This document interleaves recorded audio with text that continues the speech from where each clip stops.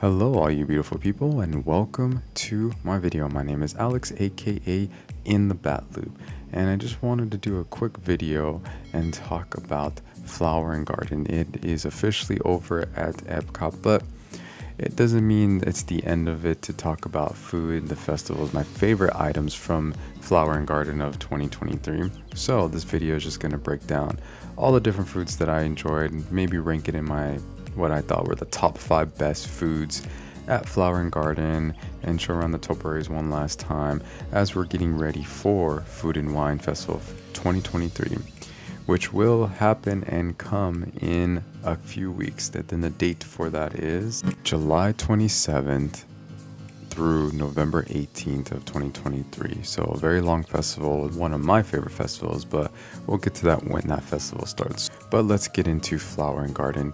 It is my second favorite festival, only because of the food choices are better than Festival of the Arts.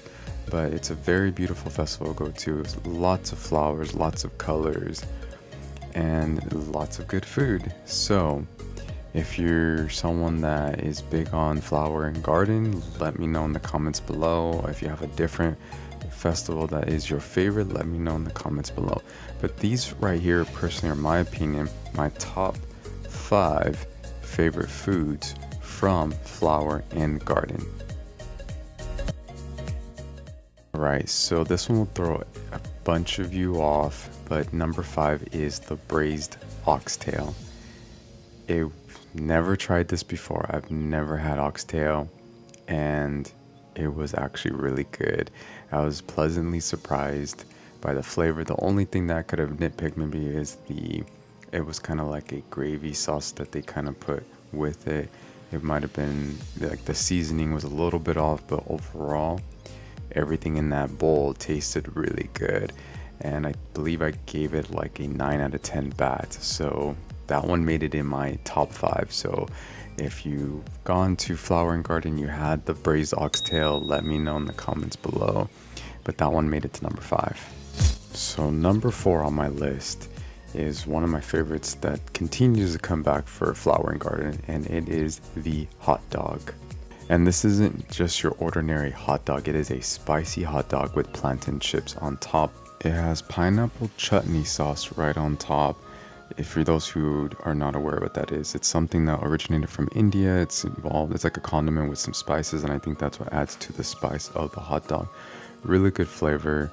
The chips on top are great. Great hot dog, good size. And if you're a big fan of hot dogs, you cannot go wrong with this. It's one of my favorites that comes back, you know, the multiple years that I've gone to Flower and Garden.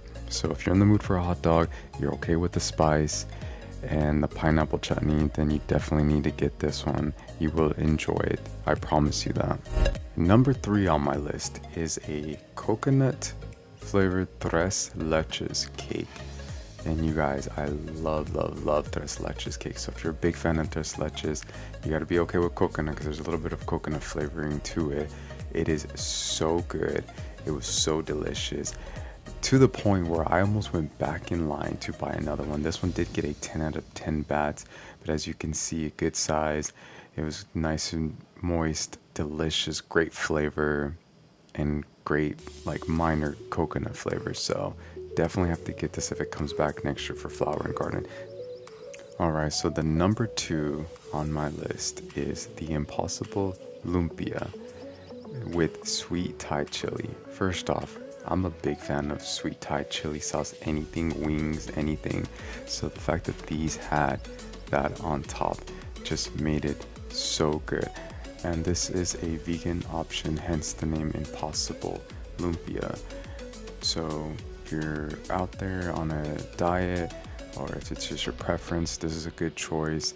Can't go wrong with it. Hopefully they bring it back next year for Flower and Garden.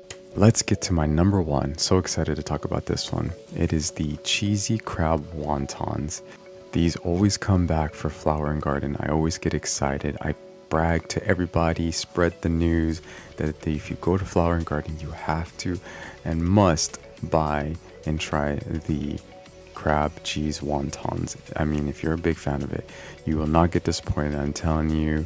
Went with a friend this year, and she tried it and was like, it's really good. So if you want to try probably one of the best crab cheese wontons you've ever tried, go try it at this festival, Flower and Garden, when it comes back next year. It is my number one. That one got a 10 out of 10. The only disappointing thing about it is they used to come with 4, knocked down to 3, and they were a little bit bigger, but you know, Disney, I guess, got to do what it has to do to cut cost. Anyways, that is my top 5 favorite foods at Flower and Garden. For those of you who are watching, if you made it this far, I appreciate you. Consider subscribing, because I cover everything food-wise when it comes to theme parks and anywhere else. And I love talking about them. If you haven't yet, follow me on my Instagram. It's where I post all my beautiful pictures of the food that I try when I go to these places. So I hope you enjoyed it. Flower and Garden is over. Food and Wine is coming up next. And of course, In the Batlu will be there to share more of my insights and my top favorites for Food and Wine, my favorite festival. It's coming, and I will be there. I hope you guys have a magical day. Thank you for being here, and good night.